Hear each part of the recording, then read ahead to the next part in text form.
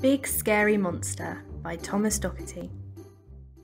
On the top of a mountain, not very far from here, there once lived a big, scary monster. This monster was bigger and scarier than any other creature, and he knew it.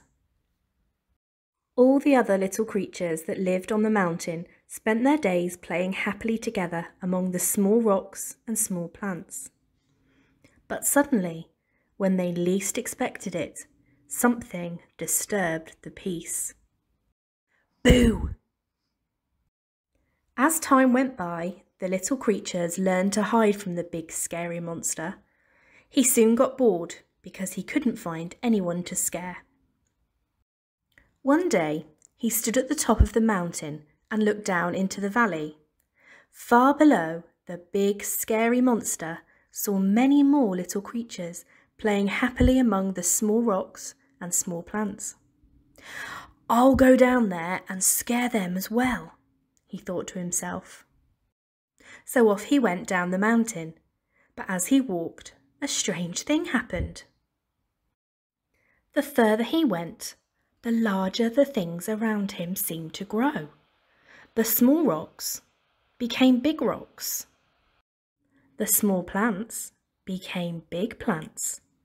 And the little creatures that had seemed so small from the top of the mountain were actually very, very big.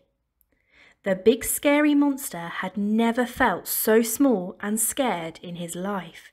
He looked for somewhere to hide. "I wish I was back on the top of the mountain with the little creatures and the small rocks and the small plants," thought the big scary monster to himself. But suddenly, when he least expected it, boo!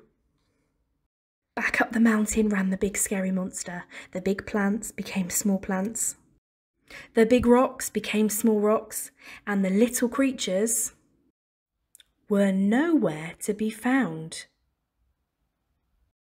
The big scary monster felt so alone that he sat down and started to cry. Then suddenly, when he least expected it, boo! The big scary monster was so pleased to see the little creatures that he forgot all about being big and scary. From that day forward, everyone became friends and played happily together at the top of the mountain. And can you guess what their favourite game was? Boo!